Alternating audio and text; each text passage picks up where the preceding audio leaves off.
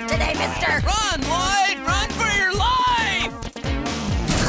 Hey! You ain't garbage! Yes! Superlative! I was worried, Lloyd!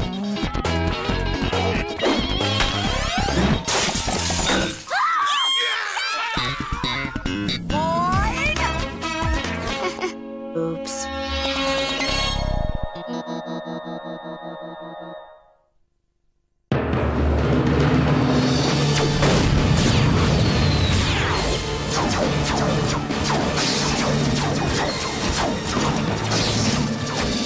Too many of them. Can't hold them off much longer. Who will, save us? Who? That would be me. It's fantasy tough guy Lloyd! Just call me the Nebulator. It's the Nebulator! Retreat! Retreat! You, saved us! All in a day's work, man. Oh, Nebulator, you're all man. And you, Brittany, are all woman. What are you looking at, Nebudork?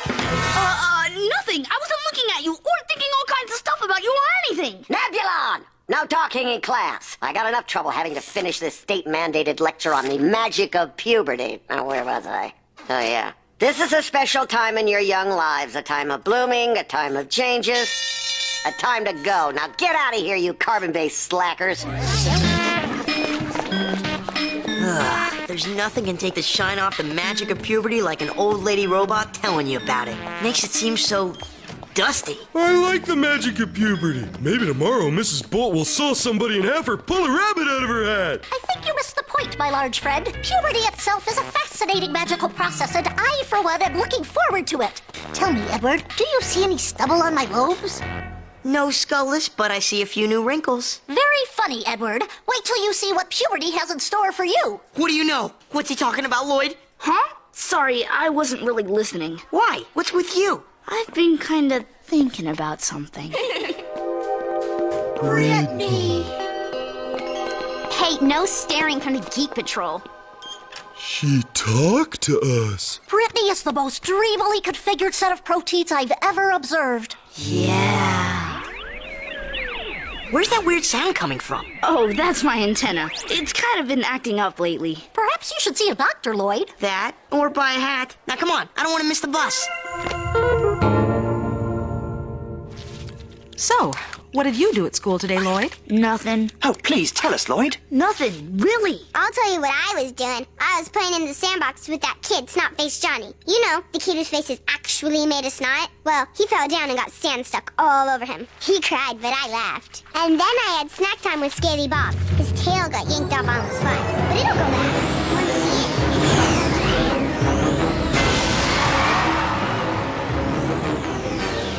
Oh, Nebulator, you are so fast. And check this out. I can drive with no lips. Mom, Lloyd's thinking about kissing girls again. Huh? Hey! Keep out of my brain, Francine! Or else what? You're gonna kiss me to death? Why, you little... That's enough, you two. Francine, no telepathy at the dinner table. Lloyd? Lloyd, your antenna. Huh? Oh, yeah. It's been doing that for a couple of days. A couple of days? Lloyd, I think it's time you and I had a talk. Sorry to bother you, Commander, but Larry spilled his cocoa slushy on the fusion control panel, and now the station's threatening to blow itself up. 3 minutes to self-destruct. Commander, I think we need some cup holders. I'll be right there. We'll talk tomorrow, Lloyd. Meanwhile, both of you finish your dinner and get yourselves to bed. And no fighting. Kissy face! Eavesdropper! Kissy face! Pipsqueak! Kissy face! Runt! Kissy face, kissy face, kissy face, kissy face 1,000 times, kissy face. Excuse me, children. I believe this qualifies as fighting. Stupid brain-reading, spoon-bending, booger-eating brat sister. I wish I could just get away from her and this whole stupid place. Yeah, I'd get me one of them souped-up rocky cars, head out to the Shrachnar Nebula, solar wind blowing in my face, just me, a big old bag of tendril jerky, and Brittany. Count me in, amigo, but lose the jerky. Chicks don't dig it. Nebulator? But what are you doing outside my head? It was the weirdest thing that ever happened to me. I was sitting in my room, minding my own business, when all of a sudden, my antenna started buzzing again. But this time, it lit up, and this guy popped out of it. And then he started talking to me. Oh, come on, Lloyd. You must have been dreaming or something. No, I was awake, I swear, it really happened. Look, man, you've been under a lot of pressure lately. What with that big hairy math test and Cork hockey tryouts, you were probably just imagining stuff. I don't know. Think about it, man.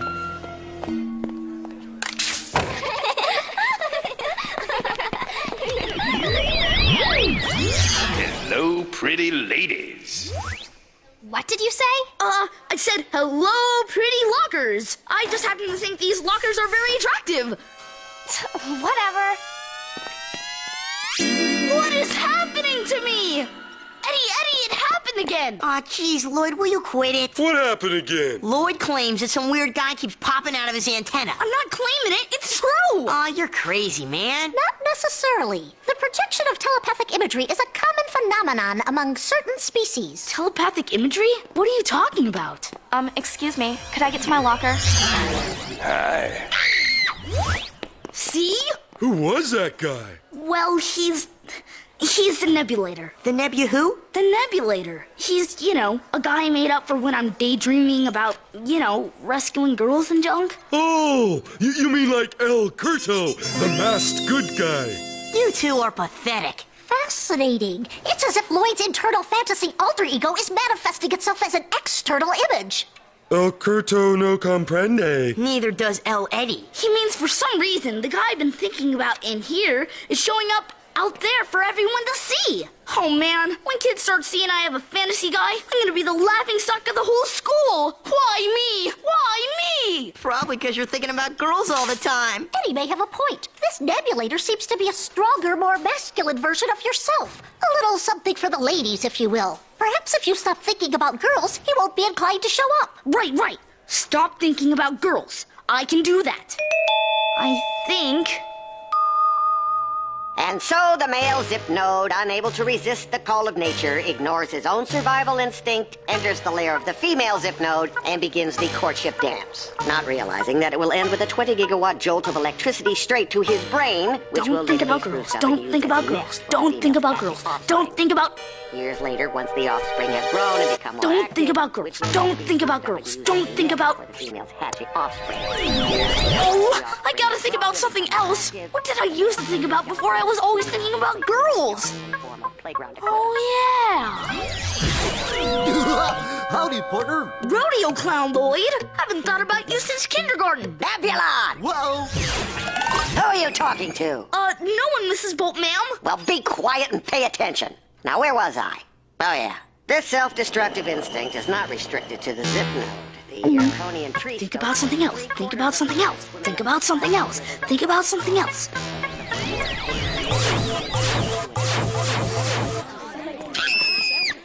You know, you're real pretty. Oh, no! This can't be happening! Hey, who the heck are you? You must be both. Me, I'm fantasy tough guy Lloyd, but my friends call me the Nebulator. Nebulon! So, Lloyd, I understand we've been having a little problem in class, bothering girls, disrupting your teacher, projecting telepathic images of your inner fantasies. I can't help it, Mr. Feely. I really have been trying to control it. Honest. Well, apparently you haven't been trying hard enough. But you don't understand, sir. These things are powerful. They're like nothing you've ever seen before. Son, look, I've been doing this job for 7 eons. I've seen a pubescent hydrolax pull his own head off, grow 3 new ones. I've seen an 8th grade Shantok belch molten lava all over this desk. Well, at least the desk that used to be here. I once saw an entire class of Bovium bioworms burst right out of their skins, screeching like banshees. So don't you tell me that you've got something I've never seen before, because there is nothing, and I mean nothing, that I haven't seen before. Have you seen me, Beetle Boy? Miss Appluvium! Miss Appluvium! Call this boy's mother immediately! And when you're done, flip me over! I don't get it, Mom. What is wrong with me? Nothing's wrong, Lloyd. Look, honey, I should have told you about this before. It's just, well, it's hard for parents to talk to their kids about the facts of life. The facts of life? What do they have to do with this? Well, Lloyd, you see, males of our species, boys like you, when they approach a certain age, their bodies start to go through certain changes. Oh, man, not this stuff again. And one of those changes, which apparently you've begun experiencing, involves your antenna sort of acting up for a little while and projecting your inner fantasies. It's known as synaptic antenna displayification, or SAD for short. It's completely normal. So it'll go away after a while? Absolutely. No question about it. Of course, it might get a little worse first. Worse? How much worse can it get? My goodness, Lloyd. You certainly lead an interesting fantasy life. Well... Rodeo clown Lloyd, you slay me! I'm glad it's entertaining to you, Station, because it's humiliating to me. Hello? Hey there, Lloyd, my boy! Oh, hi, Grandpa Leo. Your ma tells me it finally happened. You're going through your SADs. Makes me so proud. Proud? Look at me. Yeah, I see what you mean. A little on the boring side, ain't they? Why, in my day, we knew how to displayify. Big Kahuna Leo dancing with green girls in hula skirts. Swamp King Leo lording it over the frog women of Amphibios. Why, I had one about me and your Granny Agnes once. Grandpa, please! I don't want to hear about that stuff. That's the problem with you kids today. You don't appreciate a good displayification. It's not that, Grandpa. It's just, this is hard for me, okay? Oh, come on, boy. What's so hard? Heck, back on the home planet, my buddies and I had a riot comparing fantasy characters. We even had a contest to see whose were the zaniest. But, Grandpa, I'm not on the home planet. I'm the only one on the station who's having this problem. Oh, I see what you mean. Well, heck, Lloyd, you must feel like a freak. Oh, well, you want my advice? Lie low. Don't draw any attention to yourself. That way, even if your displayifications are going crazy, people will be watching them and they'll forget you're even there. Well, good luck. Gotta go. Maybe he's right. Maybe they'll forget I'm even there.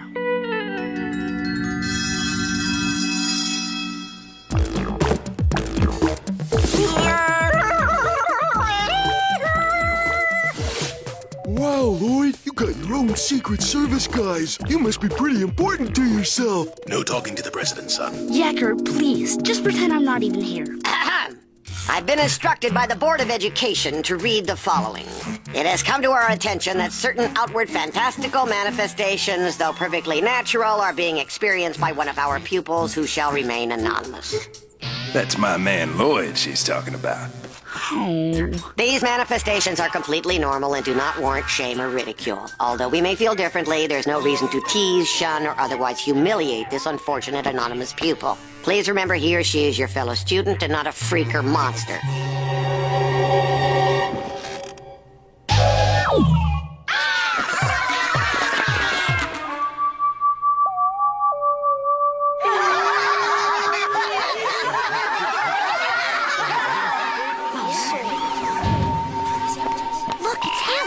It's Fantasy Boy!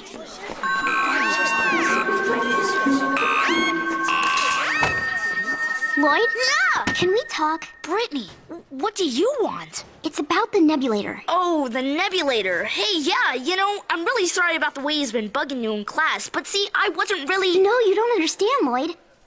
I like the nebulator. You do? Sure, he's so handsome and brave. It's like he's from TV or something. Do you think I could, talk to him again? Well, you see, Brittany, it doesn't really work that way. This whole displayification thing is really kind of complicated, and... Hello, lovely lady. Huh? Oh, Nebulator, you came back for me. You know, in all my years exterminating vermin throughout the universe, I've never seen anyone as beautiful as you are. Really? Hey, actually, I was thinking of saying something like that. Your prettiness takes my breath away, like a Venuvian sucker bat that is latched onto my face. Like, hello, lovely ladies.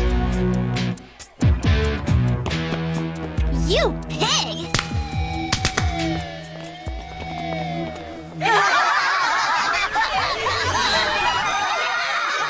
I hate myself.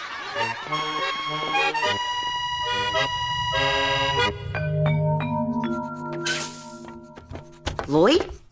Lloyd, buddy, we've been looking all over for you. What are you doing in here? Getting ready to go home. But school's not over for another 3 hours. I can wait. You guys go on back. Fantasy dog boy Lloyd will keep me company. He's very loyal. What a cute little fella. It'll be such a shame to say goodbye.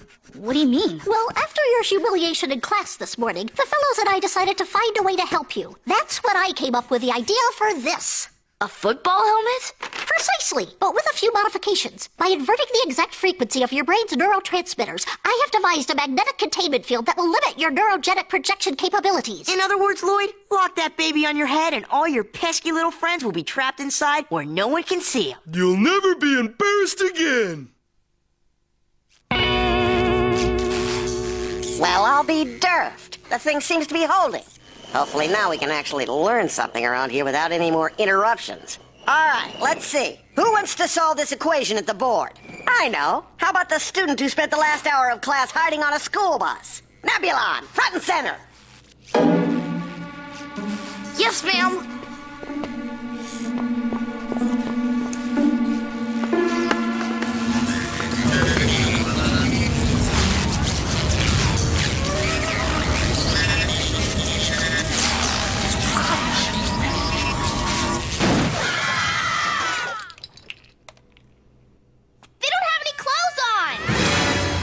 It was hot in there. That's it! I'm never coming to school again!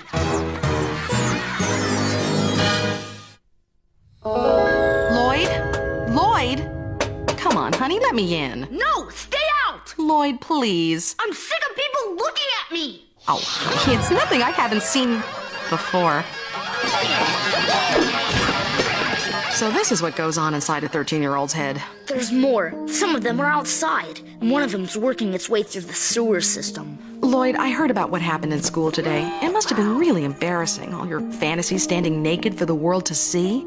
But you have to admit, it's kind of funny. I'm never going to school again. Oh, now, Lloyd, don't be ridiculous. I'm not kidding. I'm the biggest freak on this side of the galaxy. I might as well run away and join a 42-ring circus. I think I have enough acts to fill every ring. You know, Lloyd, one thing you learn when you get to be an adult is that no matter how horrible something seems at the time, it's never as big a deal as you think it is. Yeah, right. Trust me, Lloyd, this too shall pass. In fact, I'll bet every kid on the station has forgotten it by now. Look, girls, there he is! See, I told you, my brother's a freak. He scares me! That's it! I'm out of here! But, honey, where are you going? Out! Where no one will ever have to see me again!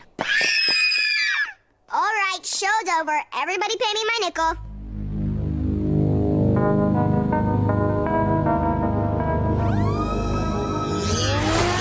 Hey, kid. How's it going? Fine. Mind if I cop a squat? It's a free roof.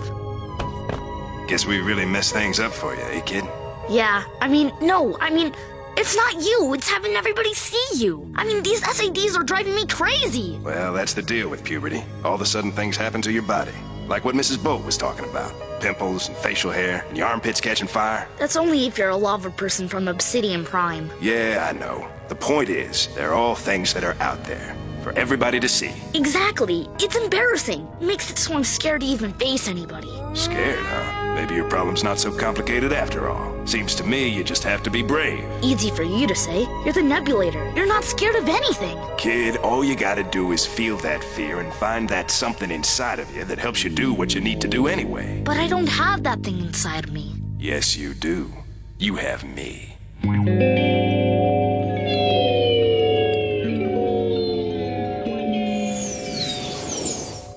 we gotta hurry. I'm gonna be late for school. I know, honey. Lloyd, could you please pick up the pace? In a minute, Mom. I'm getting ready. Gentlemen, let's go. Why not?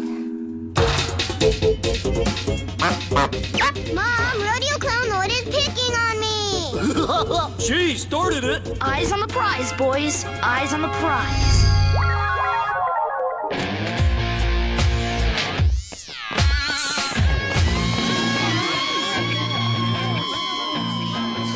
All right. Looks like we're all here except for Nebulon and his cast of thousands. Just as well, maybe we'll actually be able to learn something today. Wait! Mrs. Bolt, ma'am, I have a tardy slip. Whatever, just come in the classroom. Gentlemen, follow me.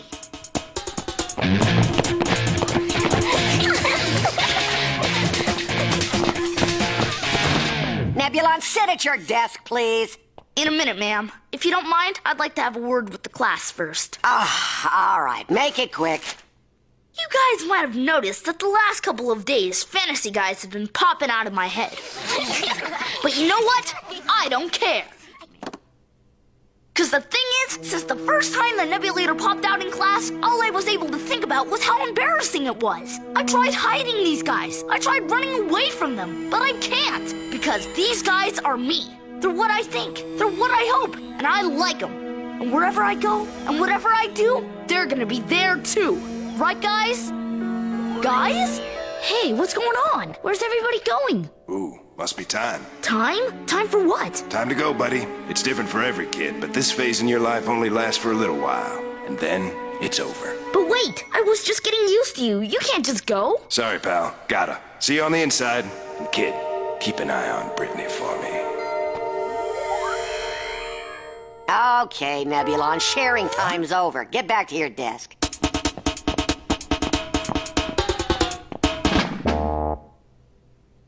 Brittany? Shut up, dork. It's only a matter of time.